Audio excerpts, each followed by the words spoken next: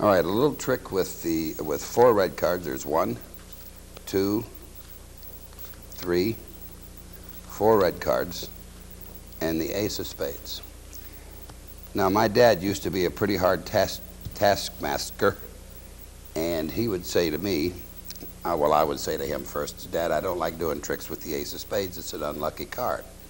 So I'm going to place the ace of spades back on the packet. He'd say, son, you have to learn to play with a full deck. I said, Dad, look, I just want to use these 4 cards. But he went like this. He said, go.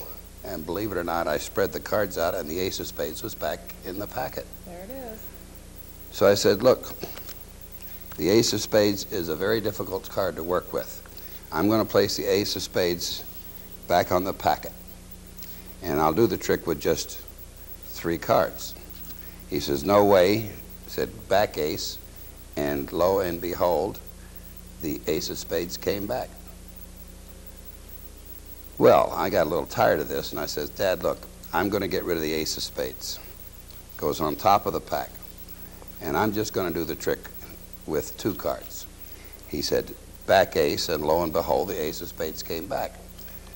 Well, being a little annoyed at this, I said, look, there's the ace of spades. I'm going to place it back on top of the pack.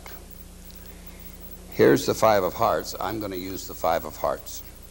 My dad said back ace, and believe it or not, the ace of spades was back over here, and my card, the 5, was on top of the pack.